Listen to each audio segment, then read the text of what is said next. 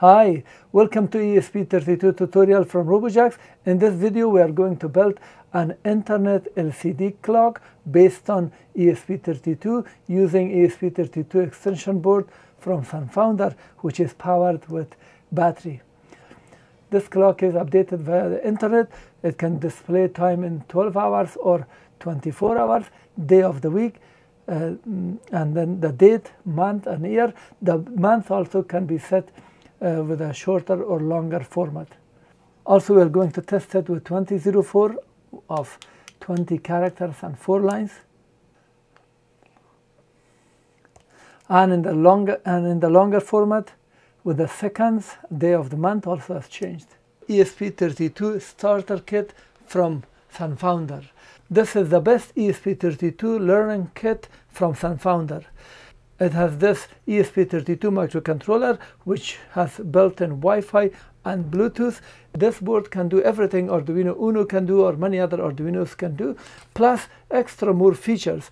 Because we have Wi-Fi and Bluetooth, the possibilities are endless. You can get connected to the cloud or do the control or read information or values via your mobile device or your desktop or over the cloud from a far location. It comes with a camera extension kit where you can stream the video over Wi-Fi either through the cloud or to your network, and also it comes with micro SD card where you can save images on the micro SD card, or you can write from the device any information, log the information on the device and read it back. You can power the board using this included 18650 lithium battery, and it has built-in charger where you can connect micro USB and charge the battery. The kit comes with 320 pieces of component that you can learn tons of projects.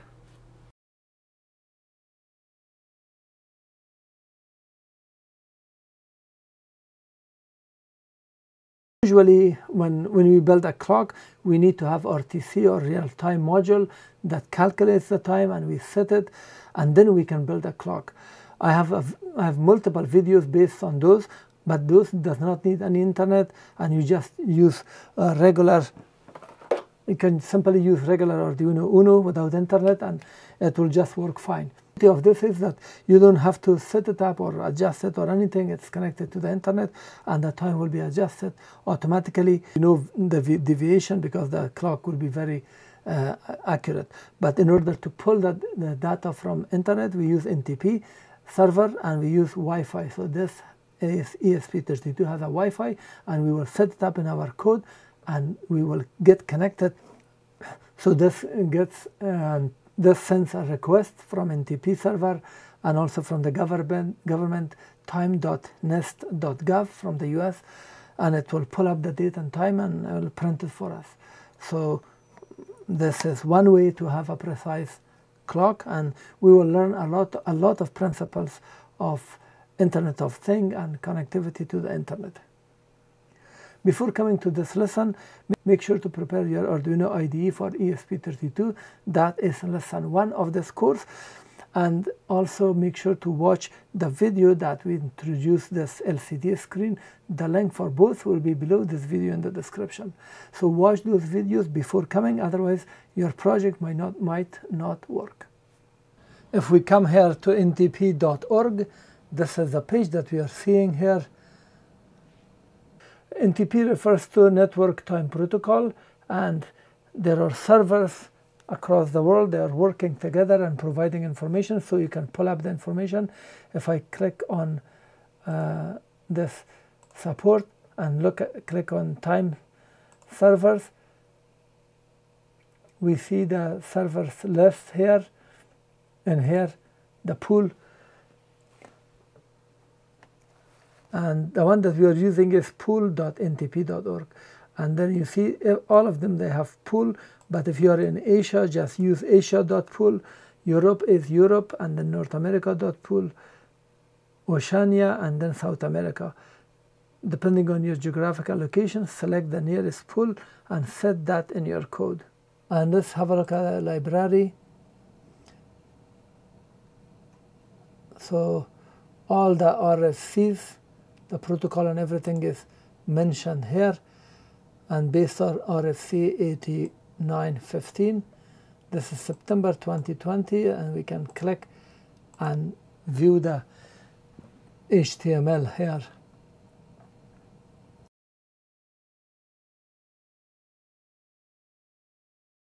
When you use ESP32 with SunFounder's ESP32 camera extension module like this, it comes also with a battery on the package, and it comes a built-in charger, so you can connect it and charge it and disconnect, and later on you can use it with a lot of power, so you can power up your application very easily.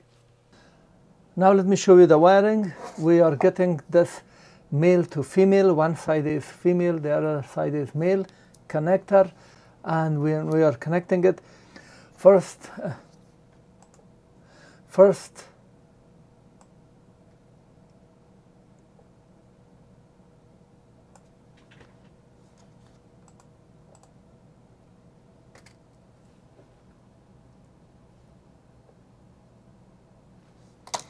let me connect these. First, let me connect these 4 wires here. I connect them like this, and if I turn it around, it looks similar to this color.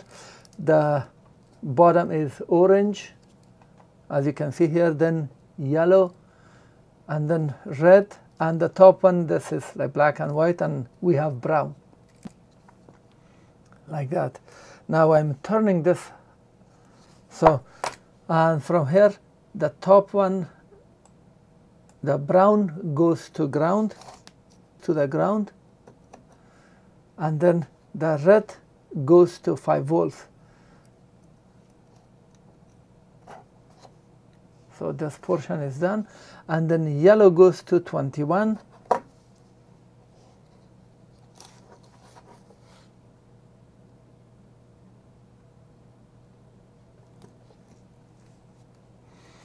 And orange goes to pin 22.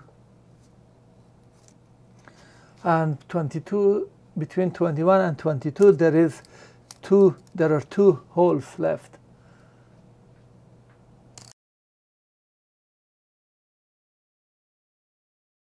I've started the code by selecting File, Examples, and under ESP32, go to Time and Simple Time.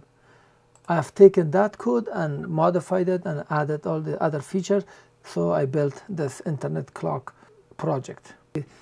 I use this liquid crystal I2C library, crystal LCD. I've already shown full details of it. Right click here and paste it, and you will see that it shows liquid crystal by Frank D. Barbander, and it is installed, so you just click and install it. You please watch the introduction to LCD video, otherwise this will not work. And then from that, we have created, from that library, we have created this object called LCD, and we are typing the I2C address for the for SunFounder. The address is 0x27, but some other boards will have different address. I have written them. It's not written. You need to run I2C scanner. I will provide you the code. Make sure to run it, and then 16 means 16 character and 2 line. And if you have this 2004, which has 20 characters and 4 line, then you will type 20 and 4. Here, 20 and 4. This is 16 too. This shows seconds. If you want to show the seconds,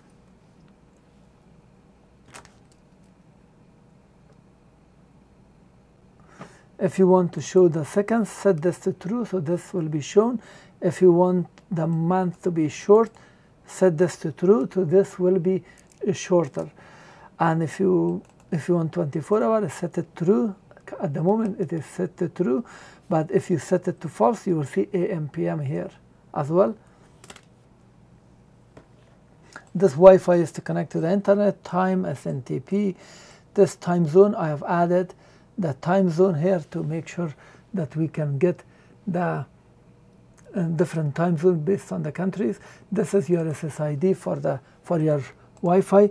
This D, in this case, is DARF. If you type capital D, it will not work.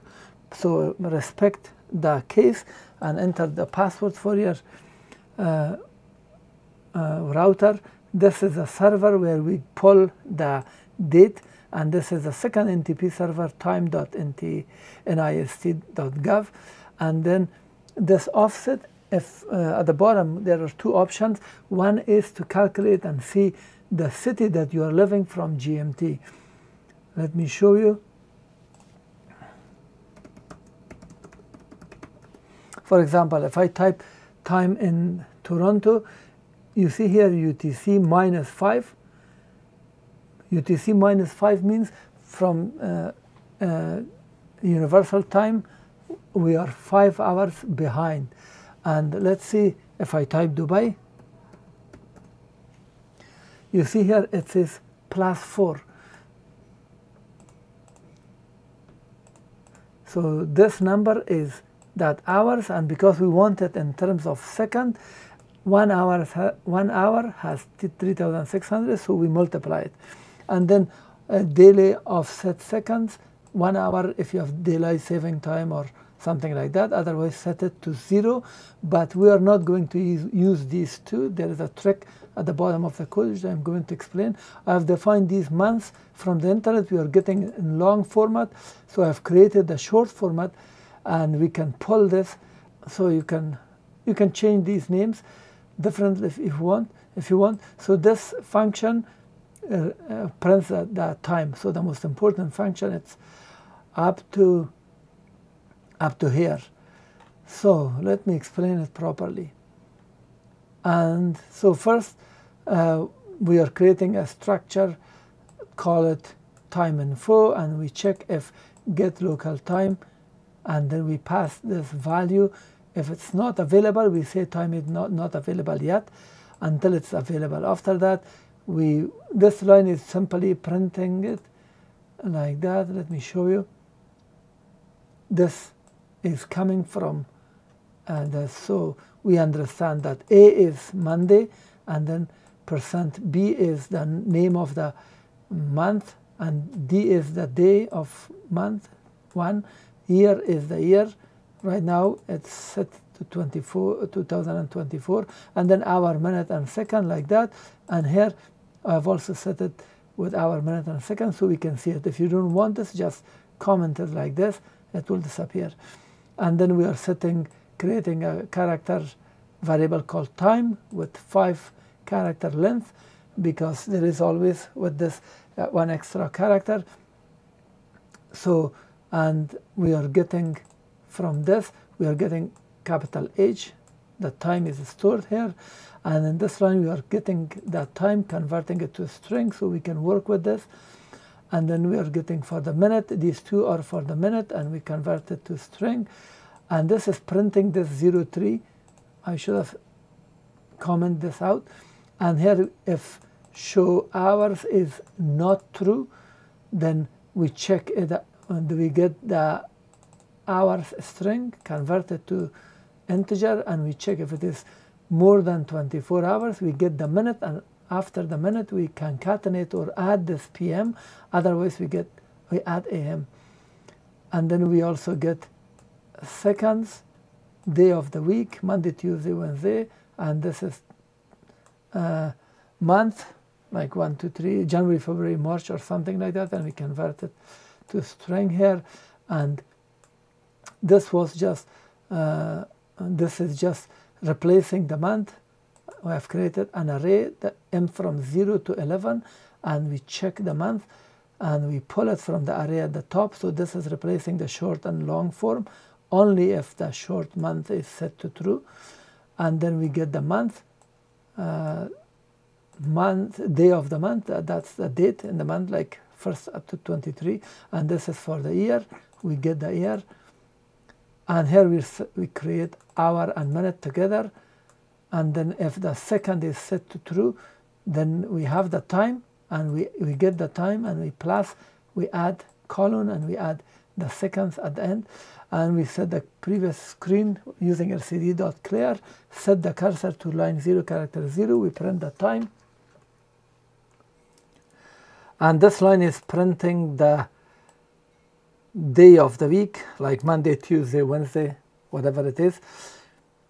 Then we go to the character 0 first line 1, and we print day of the week, and we print day of the month, which is whatever the date is. With one space, we are adding month, and this month depends on the setting, either short or long. And then with one space, we are printing the year. This function will run when the time is available, so this will print on the screen, and it will call the print local, which I just explained it. This one, all this, which starts from here.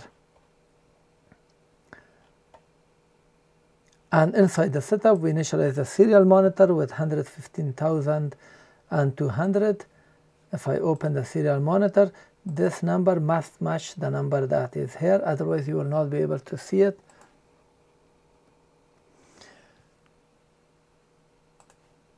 And this is initializing the LCD, this is initializing the backlight, this is just printing the internet clock on the LCD, and we wait 3 seconds.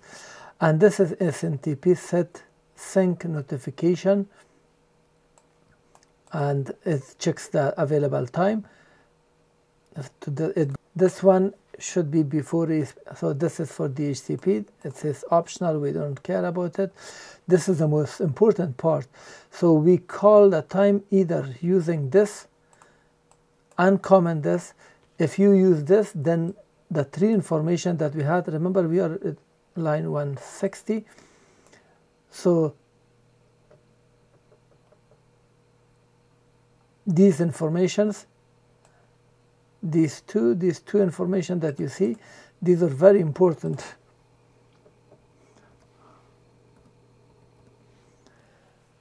And these two will come, and the NTP server 2 will come here, and this will configure the time and will read the time.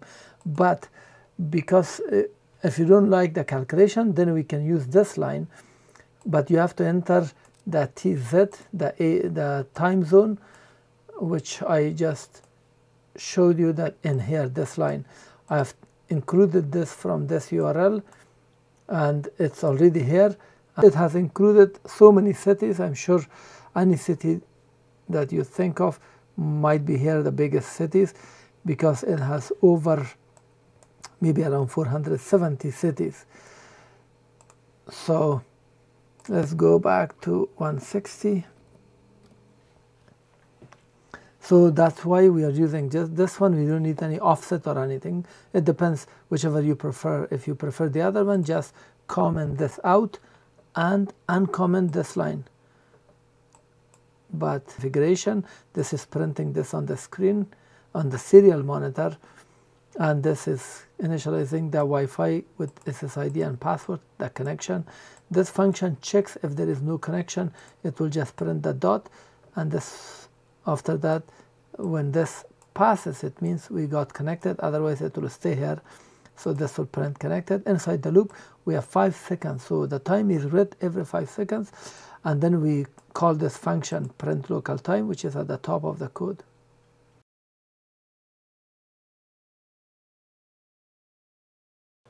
Now let's see how we can select the ESP32 board. We can click here under the select board and type here ESP32 DEV. As soon as you type dev, you will see dev board. You can select it and click OK. So the board has been selected. Now we have to select the port. The other way to select the board is click on Tools, Board, ESP32, and select the ESP32 dev module. Now we have to select the port. If I click here, it shows 2 ports, and I don't know which one belongs to my device. Sometimes you will not see the number properly. So the best way to be sure, right click on the Start menu, go to the Device Manager, and you will see here the ports. If I click on this arrow, it will show me the ports. One is USB serial CH340, the other is USB serial device. And here, now it's connected. If I disconnect this, one of them disappear. The one that disappeared is my board. So 6 stays and 8 disappeared. If I connect it, so 8 is my COM port, CH340. Now 8 is my COM port and I can select it. Or I can click on Tool, Port, and here you will see it. You can select whichever you want. Ours is COM8. Now we have successfully selected the board and the port. And this is very important. It must be done first.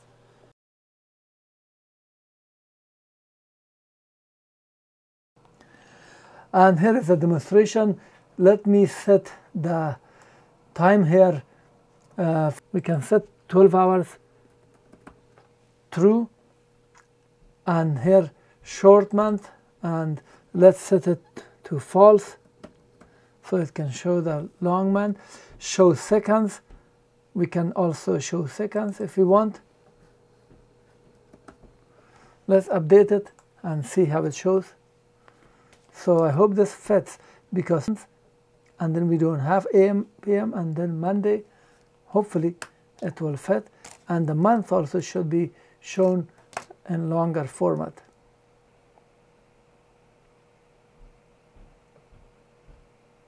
Hope now it's getting connected. Wait until it shows here it is connected. Yes, we can see time, and as you can see now it shows 02 to 48 and second, and the month, everything looks very long. So now it shows the second, the hour with the 24-hour format, and day of the month is also shown in this long format. Perfect. And here I updated it with this. I use now green screen. It looks much nice. I've changed it to 24-hour format, and I selected Toronto, so it shows 1839. Still today is December 31st.